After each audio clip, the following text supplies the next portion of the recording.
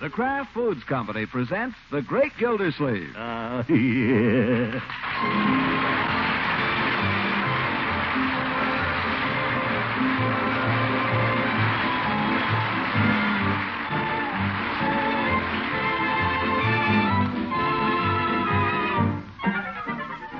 It's The Great Gildersleeve, starring Harold Perry, brought to you by the Kraft Foods Company, makers of Parquet margarine and a complete line of famous quality food products.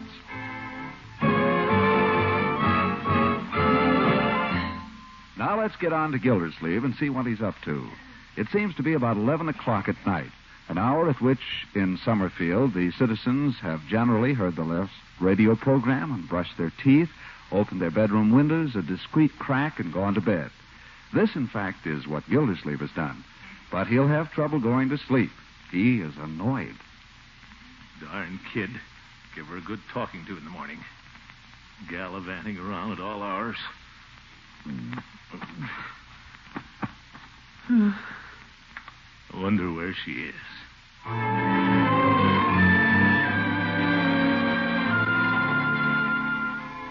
Where is Marjorie? At this moment, she is with friends. She is sitting in the front seat of a hopped-up jalopy, or hot rod, with a young man named Jerry Walsh, who is driving, more or less. In the back seat are a young lady named Francie and a young man named Mike something or other. The whole thing sounds something like this. Oh, Richard, open the door and let me in. Open the door, Richard. Richard, why don't you open the door? This is the place, isn't it, Marge? Yes. Jerry, for heaven's sake, do you want to wake up the whole block? Oh, what do we care? Anybody asleep now is a square. Jerry, please, the house is dark. They're all asleep. Sorry, Marge, I couldn't stop it. Well, good night, everybody. Good night, Marjorie. So long, Marge. I'll go to the door with you. See you tomorrow night, Marge? I don't know. What's going on? Oh, we'll cook up something. What? Oh, something. Maybe just the two of us, huh? Just the two of us? Come on, open the door, Richard. Let the lady in there. Richard, why don't you open the door? Yeah. They're so smart. Oh, my goodness. What's the matter? I haven't got my key. Oh, gosh, what do you do about that? I'll have to ring and wake him up. You better beat it, Jerry. He'll be awful mad when he comes down. Oh, I'm not afraid of him. You're not? Well, just the same, it'll be easier if you're not just standing here with me. Well, okay, Marge, whatever you say, but if he gets tough... You better go. Marge. Please go, Jerry. I think I hear him coming. You do? Okay, I'll call you tomorrow. Night, Marge. Open the door, Margie. Yeah, open the door. Oh, go away. Well, Marjorie? I'm sorry, Unky. I thought I had a key. Oh! Stop that racket out there. Come in before I freeze to death. Now, I do not propose to discuss your conduct at this time, young lady. Decent people like myself have been trying to get some sleep. I'm sorry, Unky. As the person who is responsible for your welfare, I need sleep. I'm sorry, Unky. Well, you'll be sorry in the morning. You'll be... Let me smell your breath, young lady. What for? Well, lucky thing for you, you haven't been smoking. Now go to bed.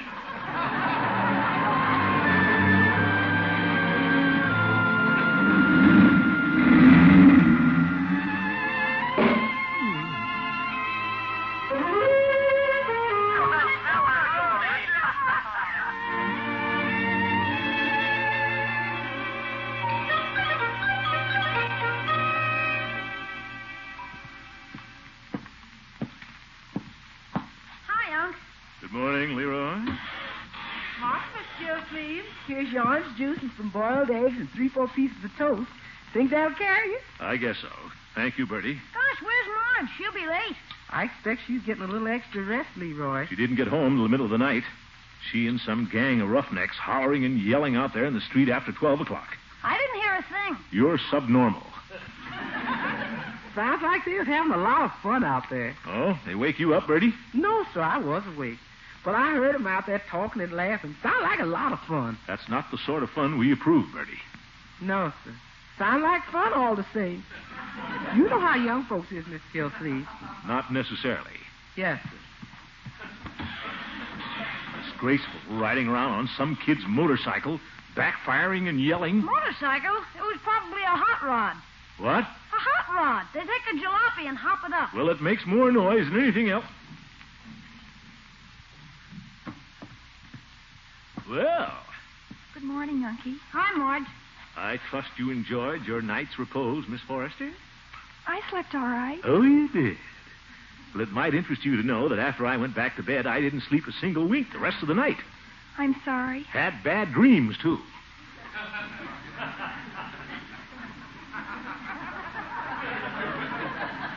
Can I have some breakfast? Be right in, Miss Marjorie. Now, who was with you last night making all that noise? Francie and Jerry and Mike. Mike was Francie's date. And Jerry was yours. Jerry who, may I ask?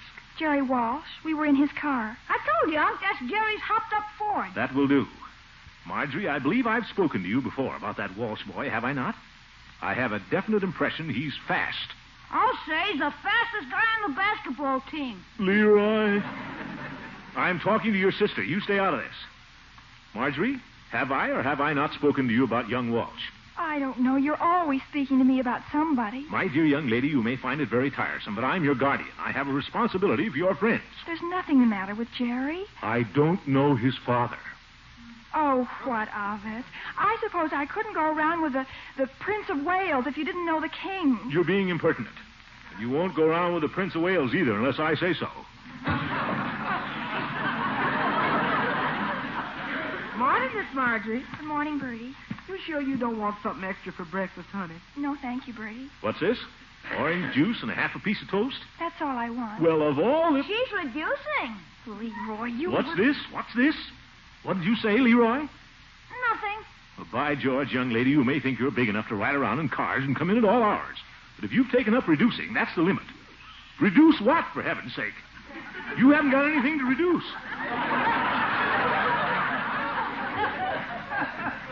Unky, I consider this a personal matter. Personal, my eye.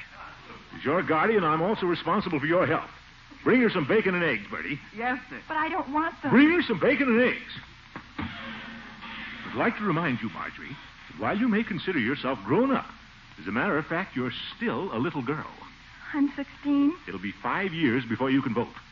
In the meantime, I want you in bed every night at 10 o'clock. Do you understand? Unky. I mean it. 10 o'clock, lights out, and no boys hanging around. Unky. I still mean it. Oh, for corn's sake. You stay out of this. I think you're mean and horrible.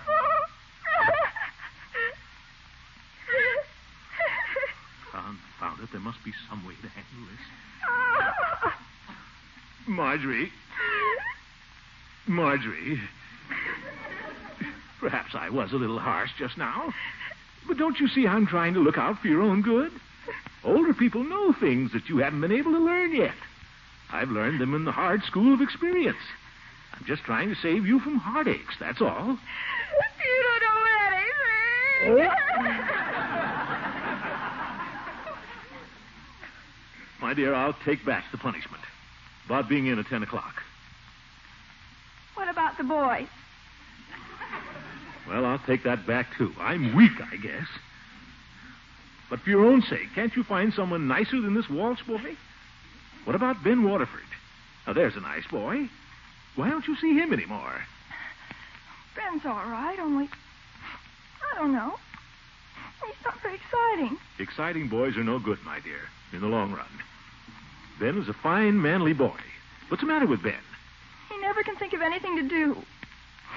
Except go to the movies. Well, what's the matter with that? And when you get to the movies, he just watches the movie. My dear.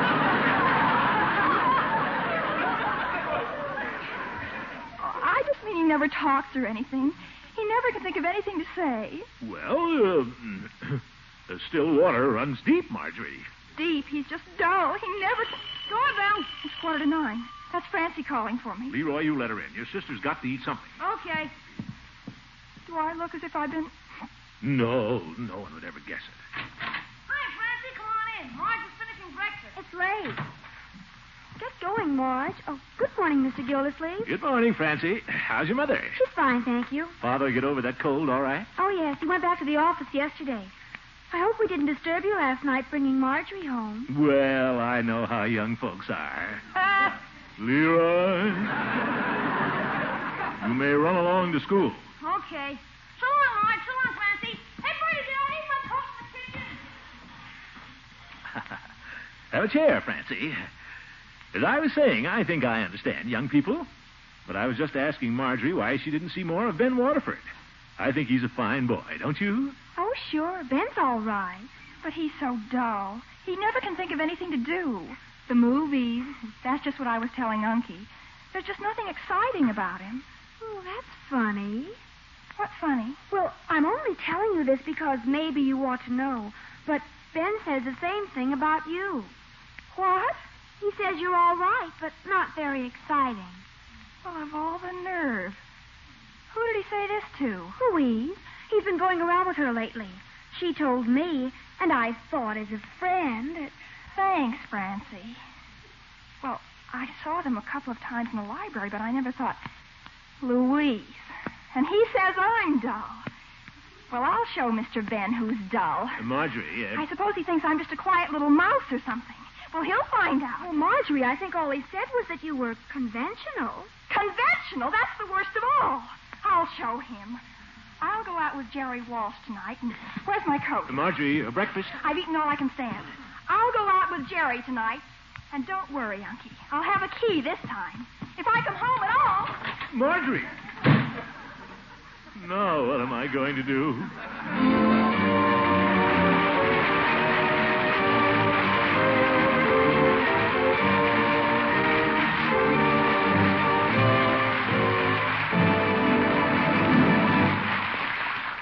We'll get back to the great Gildersleeve and his problem in just a minute. Isn't it amazing how a little extra something added to your favorite recipe can give it a lot more appetite appeal? That's certainly true, Mr. Lang. We women are always looking for simple, new ways to improve our meals. Well, if that's the case, I'll bet you'd like something I saw tried in the Kraft kitchen recently. It's a simple recipe to make biscuits better with just 2 easy tricks. Did you say 2 easy tricks? Yes, and they're both very simple. The first trick is to add Kraft grated cheese to your regular biscuit mix. That's an extra something that lifts them out of the ordinary. The second trick is even simpler. It's to serve these luscious cheese biscuits with delicious flavor-fresh Parquet margarine to make them taste extra good. Parquet's fresh country sweet flavor is preferred by millions for biscuits, bread, pancakes, and waffles. So for all those favorite breads you bake or buy, insist on the margarine of Kraft quality. Look first when you shop for delicious, nourishing Parquet. P-A-R-K-A-Y.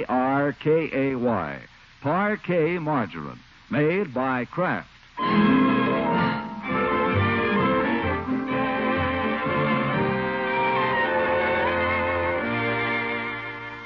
Now let's return to the great Gildersleeve. We'll have to follow him to Peavy's pharmacy.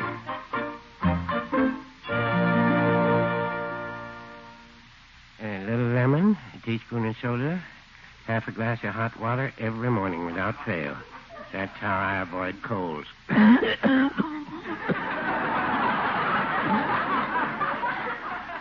Yes, yes. Peavy, tell me something. Does a boy named Jerry Walsh ever come in here? Yes, quite frequently. I thought so. But then so do most of the boys. Why? I haven't got any use for him. That's so? Why? I haven't got any use for the kind of boy who hangs around drugstores. Well, no, I wouldn't say that. Your own nephew has been known to come in here. That's different. In fact, he seems to do a good part of his reading here. Right on the floor there in front of my magazine rack. Well, I'll speak to him about that. But right now, I'm talking about this Walsh boy. Why are you suddenly interested in Jerry Walsh? I'm not. It's my niece. Oh. What kind of a boy is he, Peavy? It sounds to me as if you'd already made up your mind. Not at all. I'm perfectly willing to be open-minded. I just don't like the fellow, that's all. But you say he comes in here all the time. You must have some idea. What's he like? Well, it's hard to say. I'd say he's a good deal like other boys. Well, that's no help. Well, they come in here and they sit around, 3 or 4 of them usually, drink Cokes. I thought so. Now, I will say he seems a little free with his money. Oh, a waster. I thought as much. Well, I wouldn't call it that. It seems to be more a spirit of generosity. He's the one who usually offers to pay for the drinks. And the others usually let him. I know the type. A good time Charlie. Those fellows don't fool me. What else do you know about him? Well, I hear he had a little bad luck yesterday. I hear he had his driver's license taken away from him. Well, it's about time. Why, George, I'm glad to hear that. The way these kids go tearing around in these collapses or whatever they call them. There ought to be a law. I can go along with you there. Had his license taken away, huh? Serves him right. Now, why can't Marjorie just stick to a nice boy like Ben Waterford? You don't catch Ben whooping around town, hollering and backfiring at all hours of the night. Oh, I don't believe Ben even owns a car, does he? That's one of the nicest things about it. But this Jerry... George, I'm glad they clipped his wings. Serves him good and right. Serves who good and right? Well, if it isn't Floyd Munson. Hello, Floyd. Hi, Commissioner. Give us a pack of Fatimas, Peavy. That's a good kid.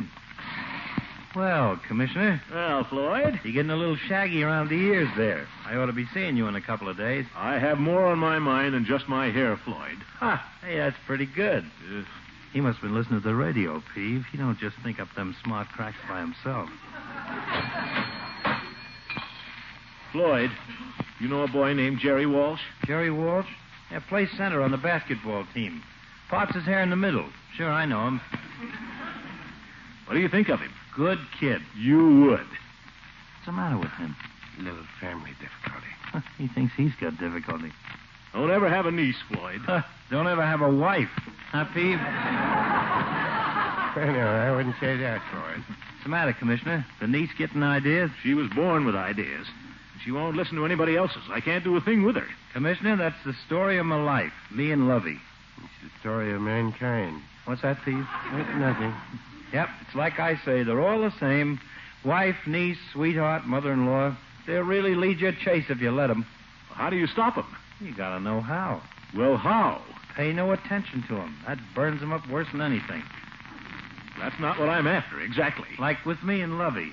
I come home at night, and right away I see she's in one of her mean streaks. I ain't hardly in the door, and she sticks her jaw out and says, "I think I'll have Mom over for the weekend." Well? Now, in the old days, I would have given her an argument. Not anymore. I got smart. Well, what do you do? Commissioner, she don't want She don't want her mom over any more than I do. She just wants to start a fight. Well, I don't give her the satisfaction. She gets no arguments from me. When Lovey starts up with me like that, all I do, I yes her to death. Go ahead, I says. Invite her over. Glad to see her. Have your pop over, too. Send for the whole family. Tell him to stay a couple of months. Glad to have him. Floyd, you're an old rascal. Well, I ain't so dumb. And it works? Like a charm. You can write it down in your book, Commissioner. When a dame is in one of them moods, anything you say, she's going to do the opposite. That right, Peavy? Floyd, it seems to be. You know, you fellas have given me a new slant. Yes, sir, by George. Yes, sir.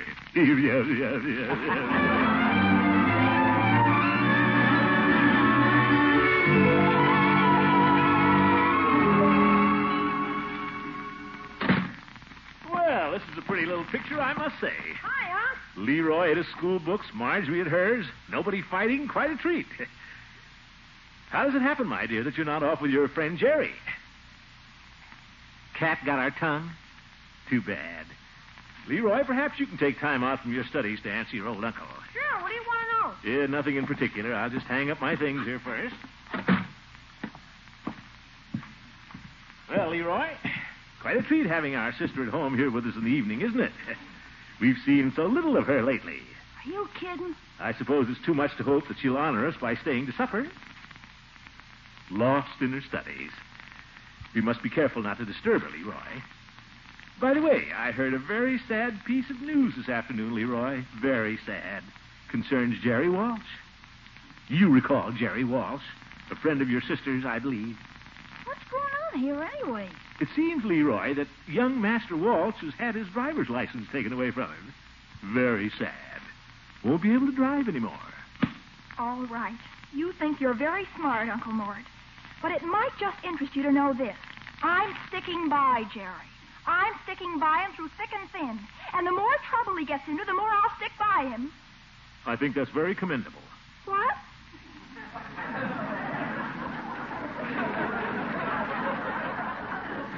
I like to see loyalty in a girl. I think you should stick by him. Well, I will. Well, you should. All right, I will. What goes on here? After all, the poor boy has been unfairly deprived of his license. He needs sympathy. Maybe he did knock over a few fire hydrants. Is that any reason to take his license away from him? Uncle Mort, you may think you're joking, but I'm not. I like Jerry Walsh. I like him very much. Good. Then I think you should marry him. What? Oh, Uncle Mort, really? I mean it. Marry him right now, why don't you? Now, tonight. Or tomorrow at the latest. For 2 cents, I would. Elope, why don't you? I'll help you. I'll make all the arrangements. Leroy will help, too. Yeah, I'll hold the letter. You both think you're very funny, don't you? Mr. Gildersleeve, it's all ready. You want to carve the roast at the table, or you want me to hack it up out in the kitchen? Bertie, please. Yes? This is a very solemn moment, Bertie. Let's not talk of food. Oh, don't listen to him, Bertie. She's nervous, that's all. And only natural. You see, our little bird is about to fly the coop. Huh? Marge is getting married, aren't you, Marge? What? Bertie, shh. It's very secret. They're eloping. I'm not even supposed to know. Only I'm helping them. Is everybody crazy around here? Yes. Now, what I want you to do, Bertie, I want you to run up to Marjorie's room and pack a bag for her. Everything she'll need to elope with. That will not be necessary. I'll pack it myself. Hey, wait! Let her go. Hey, Uncle, let her do it, huh? Don't you worry. Your old uncle knows what he's doing. Yeah? I wonder.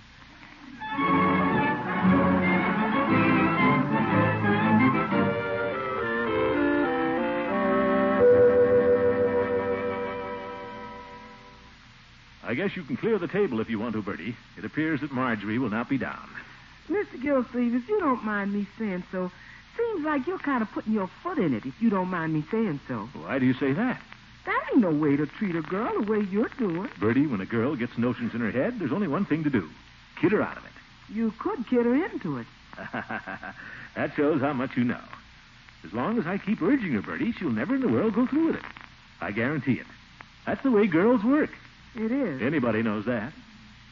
Mr. Gildersleeve, let me ask you one question. Hmm? Was you ever a girl? Now, Bertie, you just leave everything to me. Quiet, here comes Marge. Well, my dear, all ready, I see. I suppose Jerry will be along any minute. Have you called him? I think you ought to call him, don't you? I'll call him when I get good and ready. Oh, Mr. Gildersleeve. Gotta call her bluff, Bertie. It's the only way. Oh, Miss Marjorie, couldn't you eat just a little something? Yes. Better have a bite before you go, my dear. You're a long time married, you know. I'm not hungry, thank you. Well, she's just excited. You can't blame her. Girl just about to be married. Your overcoat's on the hall table. Don't forget it when you go. Thanks a lot. Hey, what's that? What? That noise. It's Jerry's car. What the... I told you, Mr. Gildersleeve. I don't care. She'll never go through with it. Well, there he is, my dear. His car's outside. Mustn't keep him waiting. No time to say goodbye, I guess. Better just run along. Write to us if you get a chance. Well, aren't you going? All right, I will. Marjorie! Marjorie, come back here! Marjorie, I didn't mean it, Marjorie. Please, please, come back. Let go of me. Don't go, my dear, please. Oh, Marjorie. Oh, Unky. My dear, you wouldn't leave your old uncle. I thought you were going to make me. I'm nothing but a big fat fool. Don't ever leave us, will you? Never, never. Don't ever listen to a single word I say. Here comes Jerry. Better blow your nose. You got a handkerchief. Here. Hi, Marge. It's Ben. Hi, Mr. Gildersleeve. It isn't Jerry, it's Ben. Hi. Ben, my boy, how are you? Glad to see you.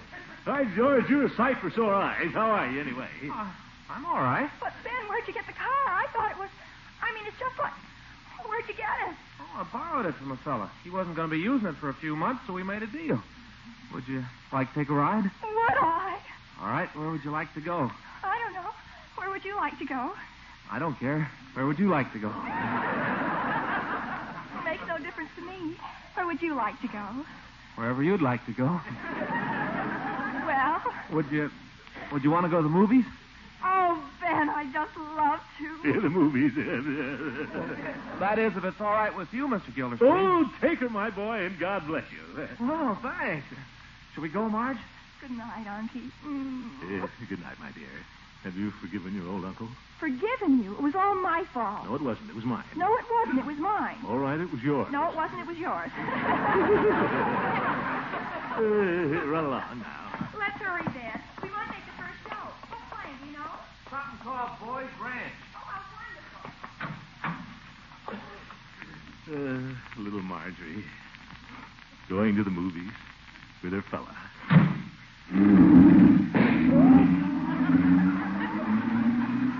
Well, at least it isn't that Jerry.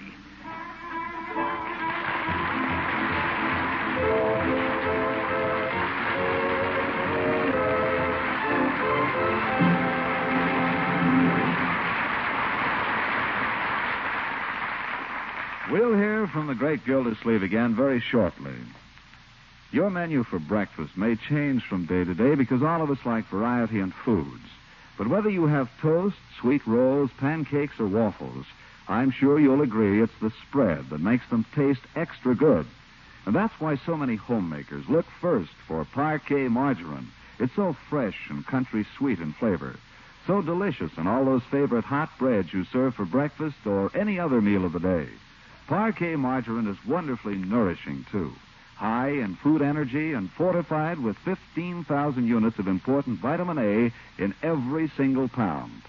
So, for a quality spread for bread that's high in good nourishment, rich in good flavor, look first for Parquet, P-A-R-K-A-Y, Parquet margarine, made by the Kraft Foods Company.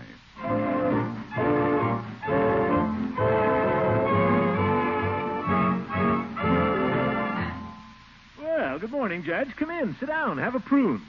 Bertie, go coddle an egg for the judge. No, nothing from me, thank you. I've already breakfasted. Well, sit down anyway. You can watch me eat. What's on your mind, Horace? You look like the devil.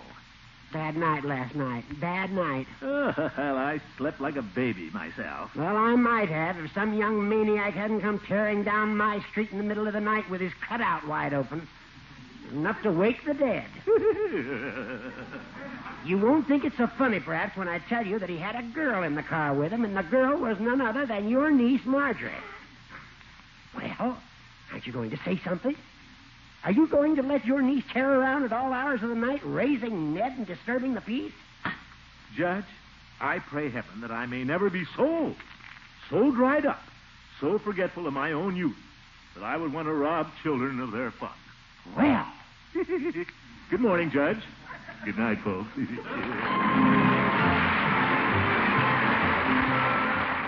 Great Gildersleeve is played by Harold Perry. It is written by John Whedon and Sam Moore. The music is by Jack Meakin. Included in the cast are Walter Tetley as Leroy, Louise Erickson as Marjorie, and Lillian Randolph as Bertie. Earl Ross is Judge Hooker, and Dick LeGrand plays Mr. Peavy. Stay tuned in now for Duffy's Tavern. This is John Lang saying goodnight for the Kraft Foods Company and inviting you to listen in again next Wednesday for the further adventures of the Great Gildersleeve.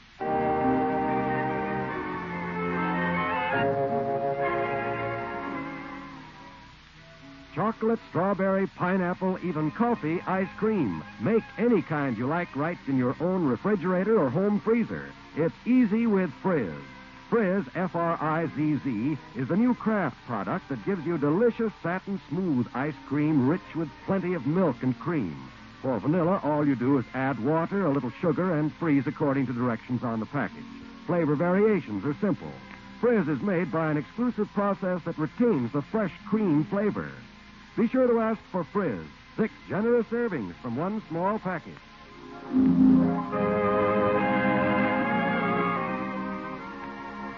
This is NBC, the national broadcasting company.